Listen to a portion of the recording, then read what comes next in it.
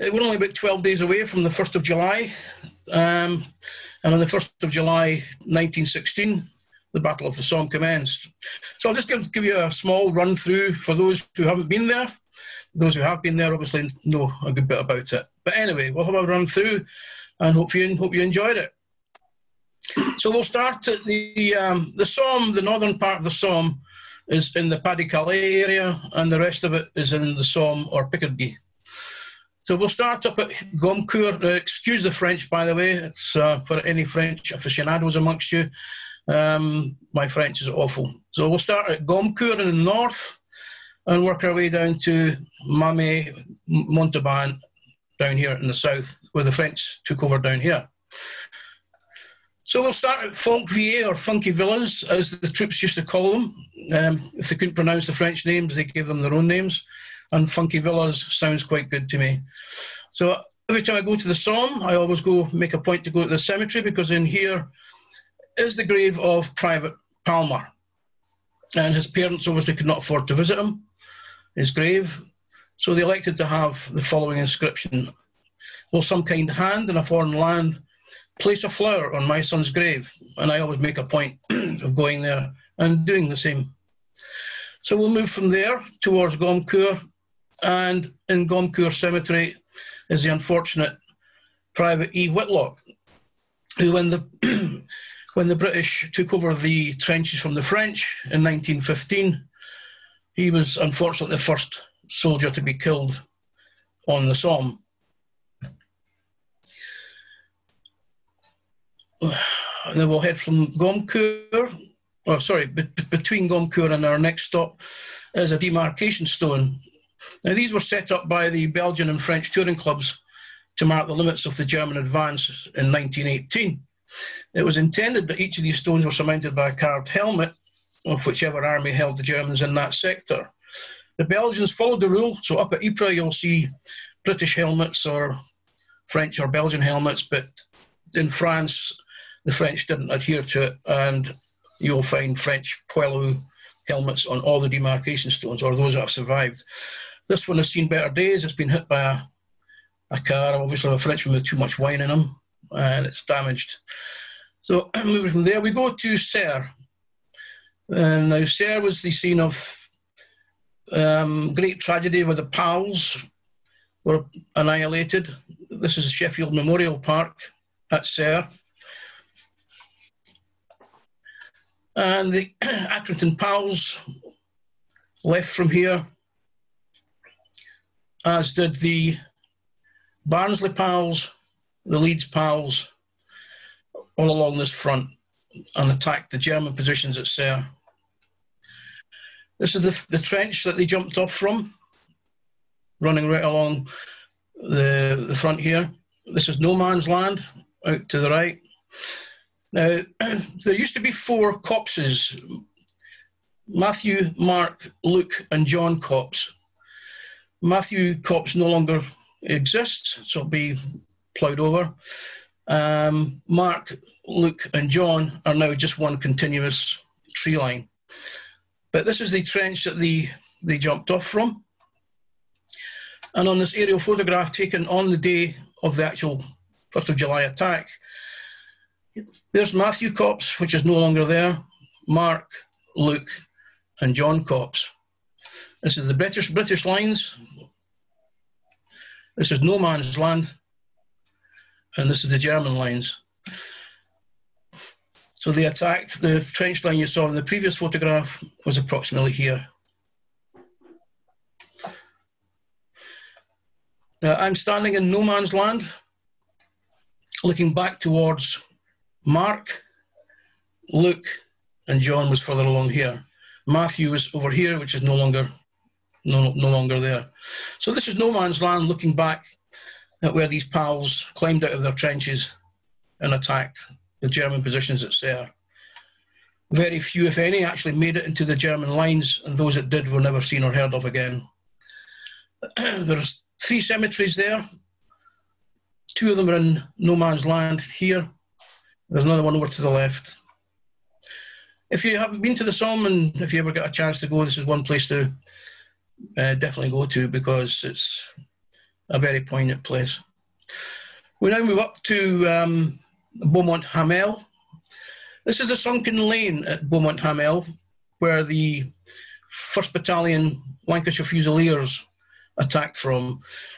A cinematographer called Malins, he took his tripod camera and he stood up here at the top of the lane and he filmed the soldiers who were all sat down here, and here they are. This guy's face always haunts me, but this is them getting ready for the attack.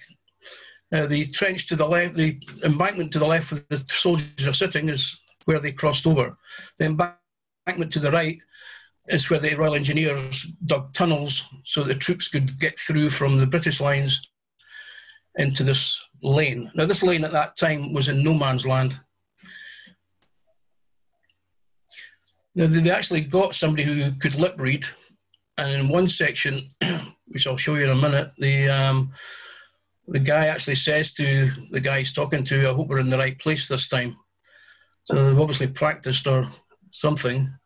There he's there. This guy's sitting here. He's talking to his pal. He says, "I hope we're in the right place this time." 45 minutes after this footage was shot and these guys attacked, most of them, 90% of them were dead. Now, the area commander in this sector was a guy called Hunter Weston. Now, he demanded that one of the mines that were placed in the area was set off 10 minutes before the actual attack. The attack was supposed to be at 7:30. He wanted the mine to go off at 7:20. He finally browbeat Haig into allowing him to do so.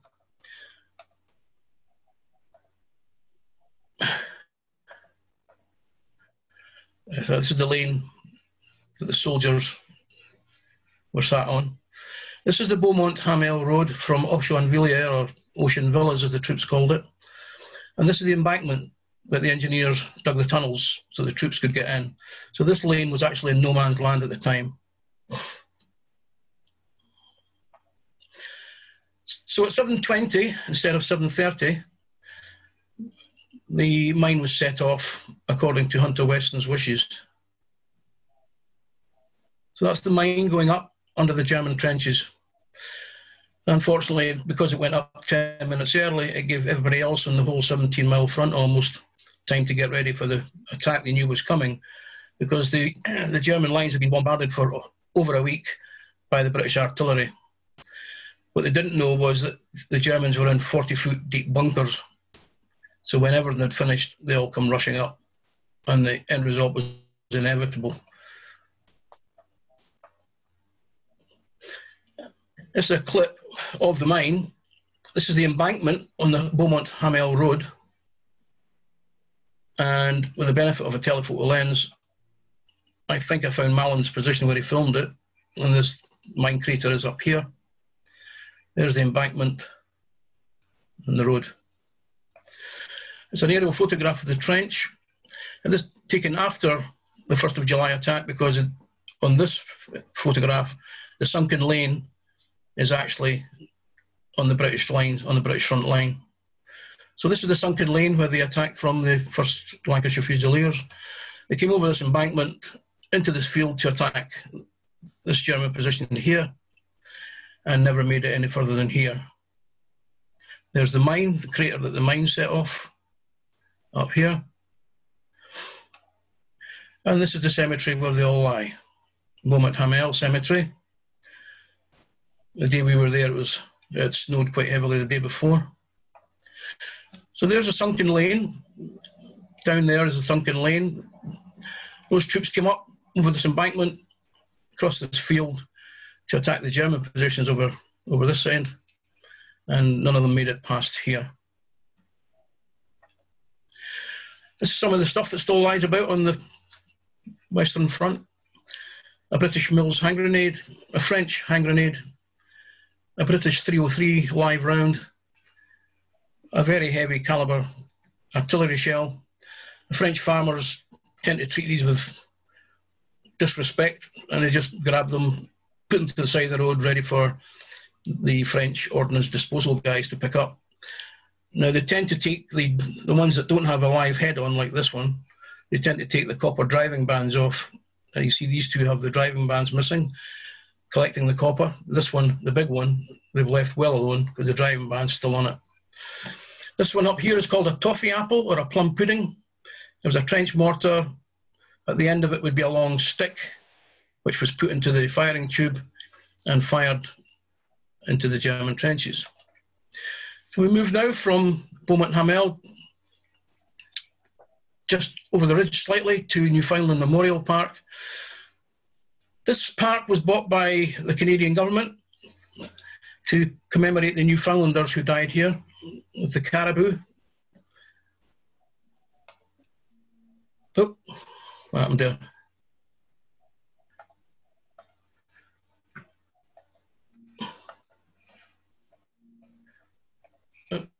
Right. These are the German trenches at the far end of the park.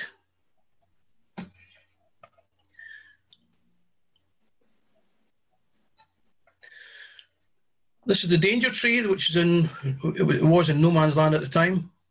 This is as far as the Newfoundlanders got. 726 of them were killed in an attack that shouldn't have gone ahead, but the word didn't get to them in time. A bit like that film 1917. They were not supposed to have attacked, but the message didn't get through, and they did attack and got wiped out. This is a replica tree that was put here. These flags are all the Newfoundland flag. Secret place for the Canadians. This is a memorial to the 51st Highland Division. It was modelled by, or the model used was Company Sergeant Major Bob Brown, DCM, MBE, Croix de Guerre, Belgium, who was Company Sergeant Major of B Company, Glasgow Highlander, or the 9th HLI, who fought at High Wood. The cross in the foreground used to be at High Wood, and it was dedicated to the 51st Highland Division, but they brought it here when they made this permanent memorial. Where the two lions are, the original memorial had two cannons, but they said when the Germans were here in the Second World War, they removed the cannons. This is Y Ravine, where most of the jocks from the November 1916 attack, when they finally captured all this area and Beaumont Hamel, are lying in this cemetery, along with a lot of Newfoundlanders. So it's an aerial photograph from Google. Up here is what they call the Y trench. If you look, you can see the trench here with the branch spur coming up like that, like a Y. So these are all the German trenches, German frontline trenches. This trench here was dug prior to the November attack, was dug by engineers, so the troops had less distance to cover to attack the Germans here. So this is well preserved. You see all the shell craters, all these holes are all shell marks. And there's the Caribou Memorial down here. So moving from Newfoundland Memorial Park, we go down the valley into the Ancre. And in this cemetery, the majority of the headstones are all sailors, because on the 13th, 14th of November 1916, the Royal Naval Division fought along this valley and captured Bacour, and that was one of the last actions of the Somme battles. The Somme actually lasted from July until November 1916. So moving up the valley now, we've come to Thiepval. This is a replica of Helen's Tower, which is at Clandboyne near Belfast. It's called the Ulster Tower, it's called. It's built on the old part of the old German front line. That's inside the tower. You can actually go to the top of the tower and get a good view. Nice painting here of the 36th Ulster Division attacking the Schwaben Redoubt. 4 VCs were won in that action. One of the most poignant one is Rifleman Billy McFadden. He was in the frontline trench along with his comrades. The trench was full of troops. They were priming hand grenades like the one you saw earlier. Something happened. Nobody knows quite whether it was a shell explosion on the parapet, but the box fell. 2 grenades fell out, the pins fell out, and Billy McFadden threw himself on top of the grenades. what was left of him was picked up and buried, but they couldn't find it, obviously, after the war, so his name is on the Thiepval Memorial. This was the high ground that the Germans have held, and there's the Newfoundland Memorial Park over here, and you can still see the Onk Valley is down here. You can still see the remnants of the German trench line in the soil. Because it was so chalky down there, every year you can actually still see them. This is Connaught Cemetery, where most of the 36th Ulster Division troops will lie. They actually managed to enter the Swabin Redoubt, which is here. In the distance, you can see the Thiepval Memorial. They actually managed to penetrate it, but because the attacking battalion on their right, because the Ulsters attacked from this direction up this way, and because the battalion on their right didn't manage to gain their objectives, the troops from the 36th Ulster Division who got into the Swabin Redoubt couldn't hold it, and the Germans counter-attacked and drove them out. This is Mill Road Cemetery, just near the Swabin Redoubt, and the early burials, because they were buried on top of the old German front lines, were very unstable. So they had to put the headstones, had to lay them flat. The headstones you see on the left and on the right are on more solid ground, and these were brought in from other parts of the battlefield, but these were the original Ulster guys lying here. So if we look at this aerial photograph, there's the Ulster Tower. There's Mill Road Cemetery. You can actually see the German line where the cemetery is, where the tombs, where the headstones are. This is the Swabin Redoubt. And this is Thiepval under British artillery bombardment. I only put this one on to show you the black lines. These black lines that you see here are barbed wire. This is German barbed wire. So it gives you an idea of what the troops had to attack, what they faced, just trying to get into the German. This is the German frontline trench here. The German second line trench, German third line trench, and all these are communications trenches. So to get reinforcements from the back areas, they had to use communications trenches. So this artillery bombardment seems to be concentrating on the communications trenches to stop reinforcements coming to the front line. This is the Thiepval Memorial to the missing. There are 73,357 names on this memorial of soldiers whose bodies were never found between 1915 and the German withdrawal to the Hindenburg line in 1917. So 73,357 names are on this memorial. At the back of the memorial is the only cemetery where you'll find French and British graves, or Commonwealth graves. 300 French, 300 Commonwealth graves at the back of the cemetery. So we move from Thiepval down the valley to OVA. And in OVA Cemetery is Captain Lodder, the son of Harry Lodder. It was said that Harry Lodder wrote "Keep Right On Till the End of the Road" when he heard of his son's death. So just along from La Boisselle, there from OVA is La Boisselle. I don't know if you can see it, but most of the trenches are named, I've got Scottish names like Anstruther Trench, Kirkcaldy Trench, Dunfermline Trench. These names, the troops who occupied these trenches gave them the names of the places they came from. In this case, in 1915, when the British took over from the French, it was Scottish regiments who were here, who manned these trenches. So they gave all the trenches Scottish names: Lochnagar Street, Dundee Avenue, Athol Street. At this area here was called the Glory Hole, where French engineers in 1914-15, then British engineers from then on, dug tunnels under each other's trenches and blew mines up. So there's all these little red thingies are all mines.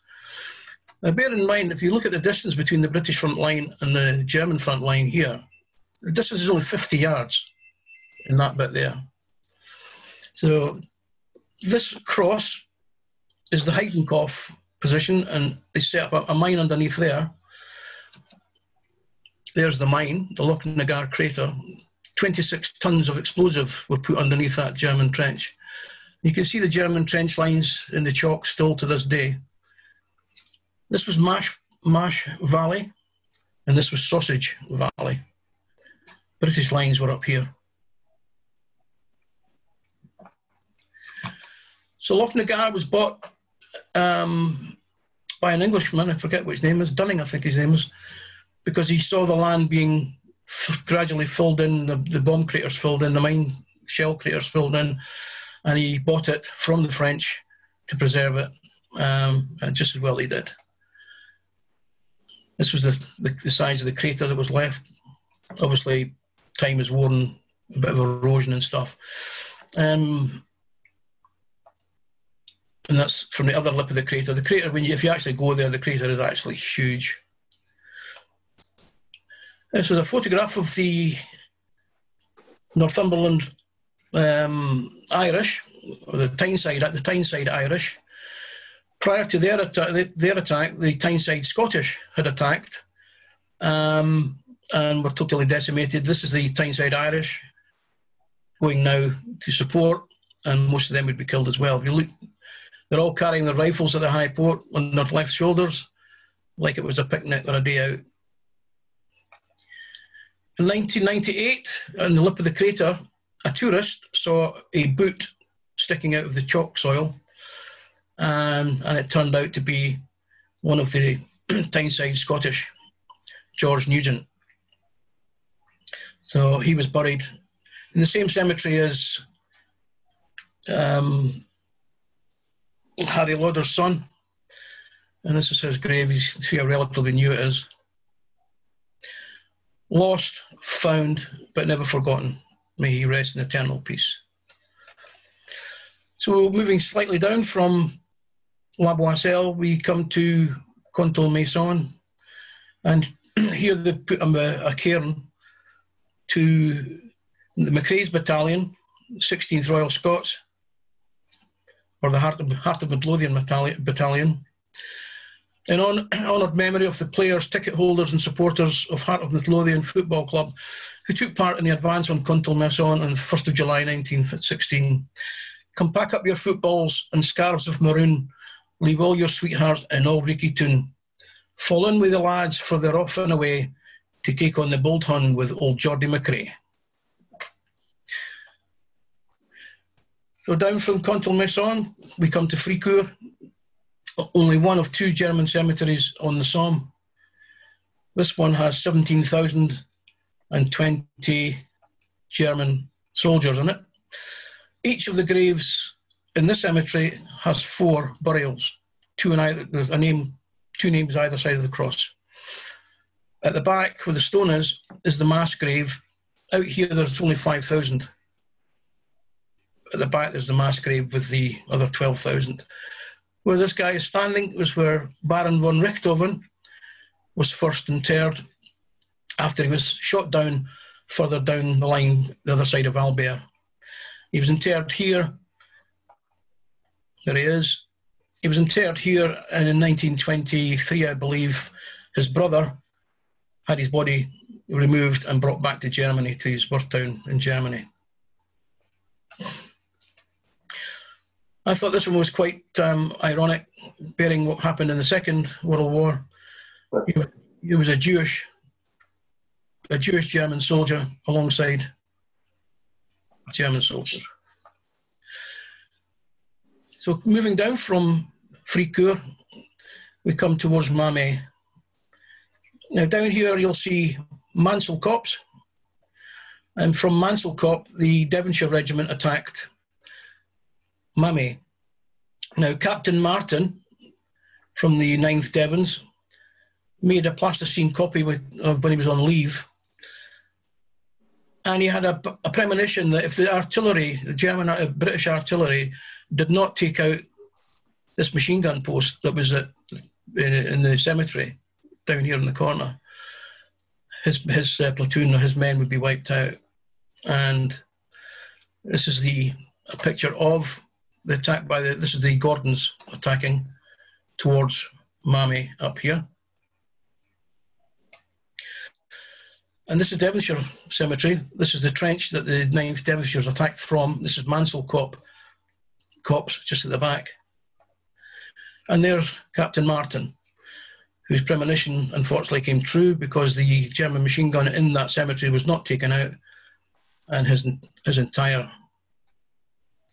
platoon was taken out. Amongst one of them was Noel Hodgson, one of the war poets. And just as you go up to the cemetery is this, the Devonshires held this trench, the Devonshires hold it still. So 1st of July 1916, the 8th and 9th Devons suffered very heavy casualties as they left their forward trench to attack. Later that day, the survivors buried their fallen comrades in the same trench, erected a wooden memorial with the words which were carved in the cross above. This is the Gordon Cemetery. They attacked along this valley here, from right to left, heading towards Mamme. They're all buried in a semicircle. Well, in actual fact, it's actually a one big shell hole. It's really a mass burial, but they've all got individual headstones. And the 6 officers were buried here. So if you look at the aerial photograph, there's the Gordon Cemetery down here. This is the line that they attacked towards Mamme. This is Mansell Copse. I've been in that copse, and there's quite a high embankment. So when the troops came out of the copse and started to attack, the machine gun post that was on that map, that was in the cemetery here, was still here, and their line of fire decimated them as they came in. Mamme was one of the few successes of that day, when the village was actually captured by the troops attacking from this direction over here. So we come to the woods. Now, this is Mamme Wood, this is High Wood, and this is Delville, or Devil's Wood. So we'll concentrate on Mamme Wood first. This is the woods under bombardment. If you look at the trees, they're all well splintered with shells. They would be even further decimated.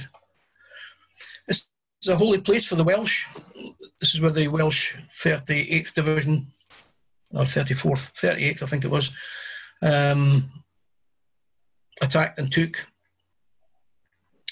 There's memorials all over this wood from the Welsh. Sacred place, like Newfoundland is to the Canadians, Mamme Wood is to the Welsh. This was one that was left, which I thought was quite poignant, to Alfred Priestley, a private of B Company, 16th Battalion, Royal Welsh Fusiliers, killed in action, Mamme Wood, Tuesday the 7th of July. Although we never knew you, we only wish we had. But we came here to be near you. We hope you will be glad. We don't know just where you're resting. We do know you're quite near. So we hope you'll understand why we left your poppies here. So the wood is actually full of tributes to the soldiers. This is their memorial, the Welsh dragon, clutching the barbed wire. So there's part of Mamme Wood here. This is Flatiron Copse Cemetery, unique in that it has 3 sets of brothers in it. The Hardwidge brothers, both killed on the 11th of July. The Tregaskis brothers, both killed on the 7th of July. And the Philby brothers, both killed on the 21st of July. If you look at their pay numbers, they enlisted on the same day, 5290, 5291, enlisted on the same day, and died on the same day. Next wood we come to is High Wood. Now this is High Wood, this is like a lunar landscape, but High Wood is here in this corner, and this is High Wood now. You can't go into this wood, it's private land, the owners live here. There are memorials to the Scottish divisions that attacked it. It was finally captured by the 47th London Division. So this is a cairn made from the stones were brought from another high wood near Culloden, and it's topped off by a Glasgow kerbstone. And this was 5'7", which was the minimum height for an HLI, for anyone wanting to join the HLI. Another memorial to the Cameron Highlanders, who also lost heavily here, and to the London Division, who finally captured it. Next we come to is Delville Wood, or as the British soldiers called it, Devil's Wood. This was a scene of utter carnage. The South Africans fought here with, they joined the 9th Scottish Division and fought here and lost very heavily. And you can see they called it Devil's Trench. Now, like Newfoundland Memorial Park that the Canadians bought, the South Africans bought Delville or Devil's Wood. So this is a South African memorial to them, and they have a museum up the top end here. Only one tree survived in the whole of the woods after the battles. This hornbeam, the only surviving original tree of the battles of 1916. The rides that go through the woods were all given names by the Scots. Sauchiehall Street, Princess Street, and a couple of others I think were actually Regent Street and Bond Street, but these are the Scottish ones. There's some guys from the Cameron Highlanders coming back from the battle at Longueval, which is just beside Delville Wood. Wee guy here getting his feet stuck in the mud. A memorial to the Scottish Division, the 9th Scottish Division who fought here at Longueval. And just along from Longueval is Guillemont. The only reason I put this one in because nobody was actually spared. This is the son of the Prime Minister who's buried at Guillemont. So moving down towards where the French took over, we come to Carnoy Cemetery. And here is Billy Neville, who gave each of his platoons a football. And at 7:30, when the whistles went, each of his platoons kicked a football as far as they could into no man's land, and the platoons went in after the footballs. Billy Neville, unfortunately, was one of the ones that didn't survive the 1st of July. Some more detritus, a British shrapnel shell, another British shell, a British grenade, you can still see the ring that you would pull to pull the pin out, and a French grenade. And finally we come to Albert, which is where I normally stay when I go out there. This is the Notre Dame Cathedral. The French engineers, there's the Golden Madonna and Child at the top. French engineers propped it up with wires because they were superstitious that if that fell, whoever made it fall would lose the war. It did eventually go because these sort of towers were really great for forward observation, artillery observation officers. So it was actually in 1918 it finally fell, but then the Germans by this time were almost defeated, and then it's rebuilt. What's the background to the PALS brigades?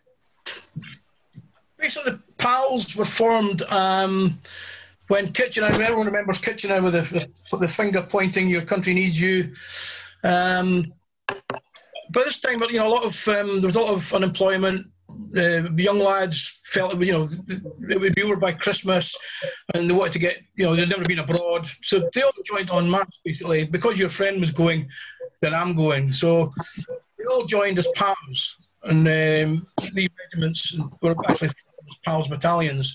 It wasn't until after the Somme, when places like Accrington and Salford and Sheffield and Bradford lost so many young men that they totally scrapped the whole idea of men from the same places joining en masse. But basically that was it. It was just guys that wanted to get away and then join up together, go out there before it was all over, sort of thing. It was interesting, the Jewish headstone, because when we were in Ypres, we were told that when the Germans got to Ypres in the Second World War, Hitler gave instructions that none of the Jewish headstones should be damaged because of his feeling of having been, well, he was in the Ypres salient.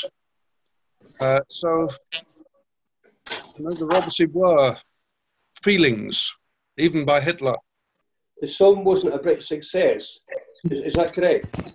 Yes, it was an absolute failure. Apart from a couple of small areas, Fricourt was a success, Mame was a success. That was right down the southern sector just before the French. The French actually had a more success as well down that southern sector. The north, up at Gommecourt, Gommecourt was, believe it or not, a diversion. The troops weren't told, nobody was told up there, it was a diversionary attack to bring troops, German troops, from where the main area was going to be down at Beaumont, Hamel, Lamboise, and that area, and Fricourt down there. So they actually sacrificed an awful lot of the London guys up at Gommecourt. Yeah, I just wonder how many times you've gone back and forward to get this information. How many times have I been out there? Yes. Oh, I've been going out there since 1980. I've been going out there since 1989. I used to go out twice a year. I tend to go out when there's not very many tourists out there. So I tend to go sort of March or October when all the tourism's gone. That was a wonderful discussion, Joe, and a wonderful trip down memory lane for me. Not that I was in the First World War, but I've been taking trips there since the 1970s. Do you find it now over-commercialised? Yes. The poppycat. The days when in Ypres, for example, you could wander around the Cloth Hall Museum and pick up the objects and have a look at them. Now it's a bit too touristy, in my opinion. Without a doubt, without an absolute doubt. Thiepval, when I first went to Thiepval, it was just a memorial, and you had the whole place to yourself. Now there's a whole big visitor centre there. They cater for busloads, by the busload. And it's like you say, it's very, very commercialised. They sell an awful lot of stuff there. All right, each to their own opinion, but for me, it detracts from the battlefield itself. The last time I was at Thiepval, they were selling replica headstones. Yeah. I complained that they've now, I think a lot of people did, they've now removed them, but yeah, that was verging on the tatty. Recognitions I saw, we were on a cruise and we ended up in St. John's, Newfoundland.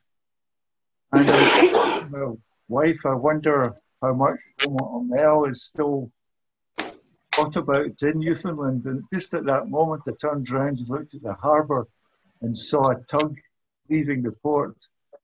What was it called? Amel. So, and then later that day, it's a massive, great bronze statue. I mean, I think Beaumont Hamel is really, really imprinted into the memories of everybody in Newfoundland. It was just such a disaster. Yep. What made you feel that you wanted to go there so often? Why there as opposed to some other things? Well, it's a good question. For me, it started way back in 1982 when I joined a book club. And the introductory books were like, you joined the club and you got a book for 50p or something. So I bought 2 books. I mean, up until then, I knew about the First World War, but I didn't know anything about it. I just heard about it because Vietnam was my era and, all that sort of stuff. And I got these 2 books, both by Lynn MacDonald. One was just called Somme, and the other one was they called it Passchendaele. And I started to read these books. I thought, no, you're joking. How can you lose 50,000 men in one day? And it just went on from there. And I just kept going. I thought I must go there and see what it was all about. And luckily in the 80s, like you say, it wasn't commercialised.